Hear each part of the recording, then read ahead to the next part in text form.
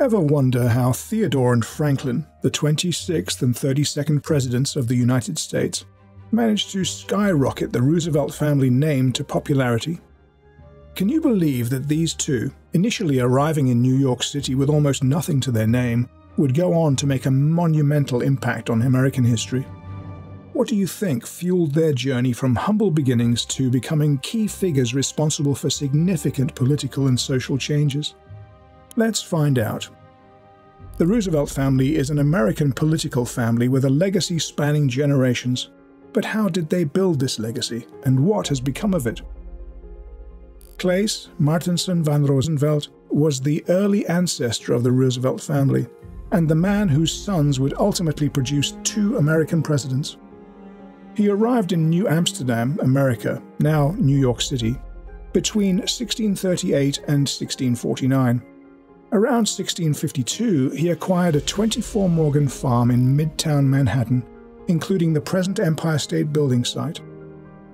Because Holland had recently been liberated from Spanish rule and was experiencing a period of prosperity, it's believed that Claes may have migrated in pursuit of religious freedom rather than out of economic need.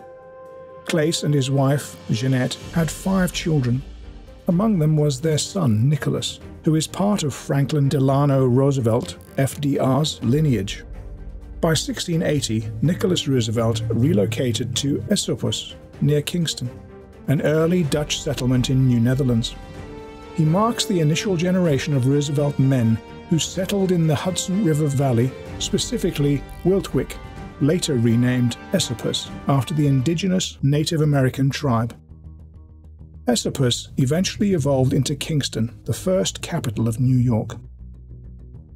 Engaged in trapping and trading, Nicholas built a positive relationship with the Native American community, earning widespread respect.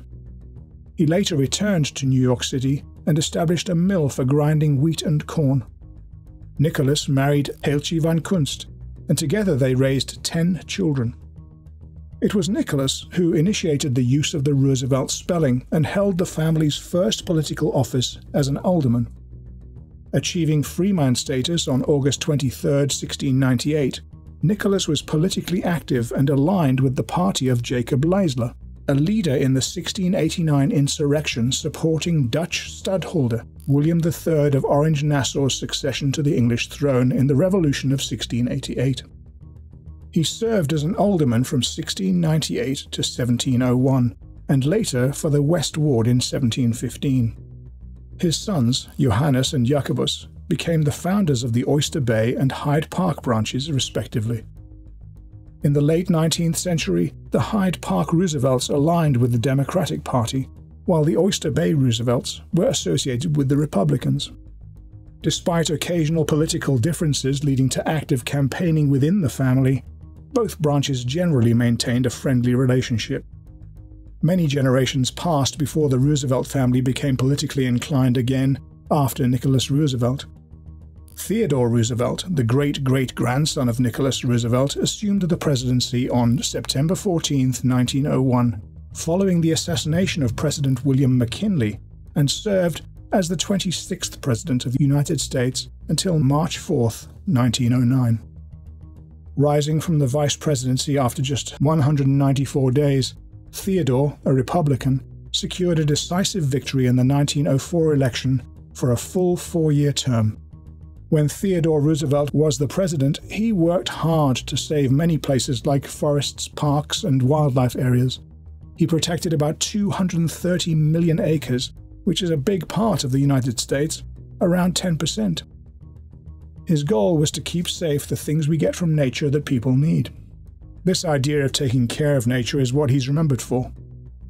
After he passed away, people wanted to honor and remember him, so they decided to create a special place called a national park.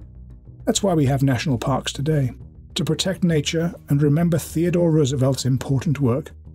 However, his presidency concluded with the inauguration of his chosen successor and protege, William Howard Taft. After Theodore Roosevelt's death in 1919, it was about 13 years before Franklin Roosevelt became president.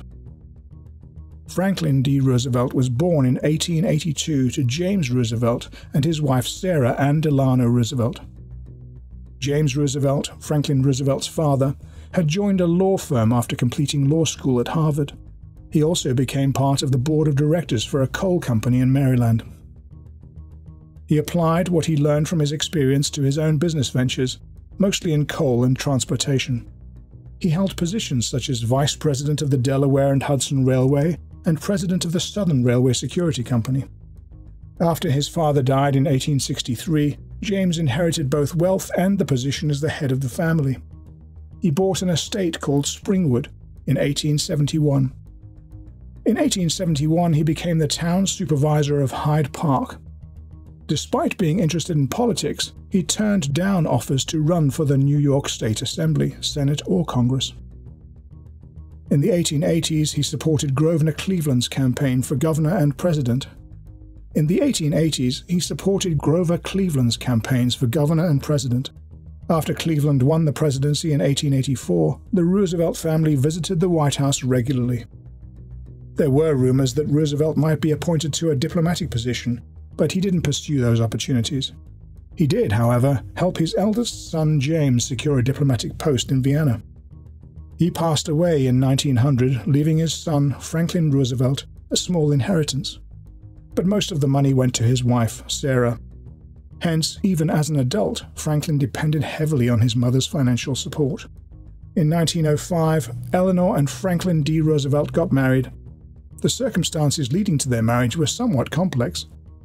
Eleanor Roosevelt was Theodore Roosevelt's niece and Franklin's fifth cousin, and they had known each other since childhood. However, Franklin's dominating mother, Sarah Delano Roosevelt, disapproved of the match. Despite family tensions, Franklin and Eleanor's paths crossed again in 1902. Franklin proposed to Eleanor, and she accepted. His mother initially resisted the engagement, but eventually she gave her blessing with the condition that the couple would become engaged but delay the wedding until Franklin could support a family independently. They lived on the family estate in Hyde Park and in Manhattan townhouses. Franklin invested in local land, bought cars, and tried his hand in law and politics using his mother's money or by borrowing against her estate. In the 1990s, Franklin earned about $20,000 per year, working for the Navy and renting out his townhouse. Roosevelt continued relying on his mother's financial support until he became president in 1933, receiving a $75,000 per year salary. Before becoming the president, he pursued a legal career in New York City after completing his university education. Serving as a member of the New York State Senate from 1911 to 1913, he later became the Assistant Secretary of the Navy under President Woodrow Wilson during World War I. In the 1920 U.S. presidential election, Roosevelt was the Democratic Party's vice presidential candidate alongside James M. Cox, but they were defeated by Republican nominee Warren G. Harding. In 1921, before Roosevelt became president, he was faced with a difficult situation when he contracted a paralytic illness, resulting in permanent leg paralysis. He soon began seeking out treatments that he hoped would help him walk again. In 1924, a friend suggested that FDR visit an old resort built around Mineral Springs. The resort in Warm Springs, Georgia, was dilapidated, but FDR was delighted that he was able to walk while immersed in the buoyant waters. After several years of treatments and exercise, he taught himself to stand and take a few haltering steps using steel leg braces and some personal assistance. However, FDR never recovered sufficient strength in his atrophied muscles to stand or walk again unassisted. But with constant encouragement from his wife, Eleanor Roosevelt, he re-entered public service as the governor of New York from 1929 to 1933. During this time, he implemented programs to combat the Great Depression. In the 1932 presidential election, Roosevelt secured a decisive victory over Republican President Herbert Hoover.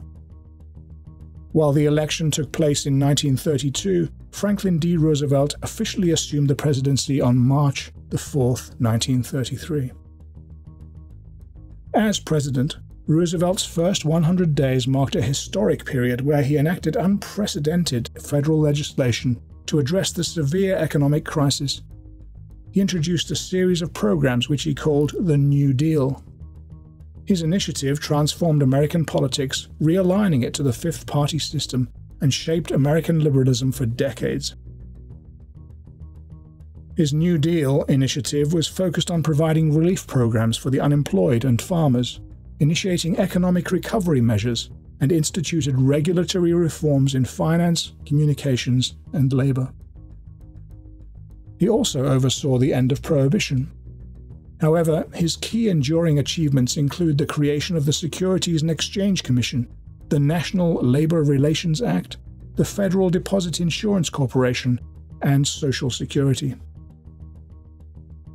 FDR's net worth grew during his first term as president. While his primary focus was on leading the nation through the economic crisis, his successful policies had a positive impact on the economy. Despite winning re-election in 1944, his declining physical health during the war years led to his death in 1945. He served as President of the United States for 4 terms. He was elected in 1932, 1936, 1940, and 1944, making him the only U.S. president to serve more than 2 terms. He passed away in April 1945 during his 4th term. While some of his actions, such as the internment of Japanese Americans in concentration camps, have faced criticism, historical assessments consistently rank him as one of the greatest American presidents. Even though the Roosevelts might have had access to generational wealth through inheritance and connections, their net worth also grew through their individual efforts and accomplishments. Among the properties owned by FDR are FDR's home in Hyde Park, New York, officially named Springwood, but the Roosevelts always referred to the site simply as Hyde Park or the Big House. The home was originally built in 1826 and was purchased by FDR's father, James Roosevelt, in 1867. Although the house belonged to his mother until her death in 1941, Springwood was FDR's principal residence throughout his life. The 33.23-acre site in Hyde Park, New York, that included Springwood, its outbuildings, and the Rose Garden was open to the public a year later. It's managed by the National Park Service as part of the Roosevelt Vanderbilt National Historic Sites. The Franklin D. Roosevelt Library, the nation's first presidential library, was built under FDR's direction on 16 acres of the Springwood estate that were donated to the U.S. government.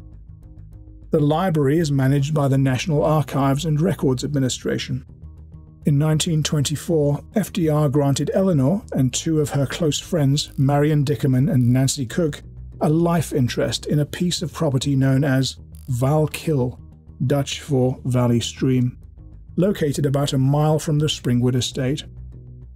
This was primarily because Eleanor never felt comfortable at all at Springwood because FDR's mother, Sarah, continued to live there and to oversee the day-to-day operations of the house. The 3 women built a small house called the Stone Cottage to be used by Dickerman and Cook, and later built a furniture factory known as Valkill Industries.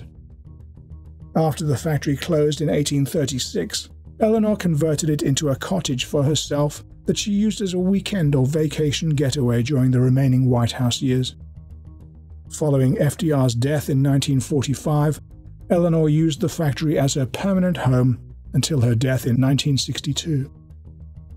The Valkill property was acquired by the U.S. government in 1977 and now is managed by the National Park Services as part of the Roosevelt Vanderbilt National Historic Sites. In 1926, FDR purchased the resort in Warm Springs in order to convert it into a treatment center for polio victims, and a year later he established the Georgia Warm Springs Foundation, which then acquired both the resort and the surrounding farmland. During his presidency, he used his cottage in Warm Springs regularly as a place to continue his recovery and as a retreat from Washington, D.C. Because many associates accompanied FDR to help him carry on the affairs of the state, his cottage at Warm Springs became known as the Little White House. FDR died at Warm Springs on April 2, 1945. Franklin D. Roosevelt had an impressive net worth of $60 million. His financial success was a combination of inheritance, investments, and his salary as president. If you enjoyed watching this video, don't hesitate to tap the next button to watch other fascinating content. Leave a comment on who you'd like us to cover next time.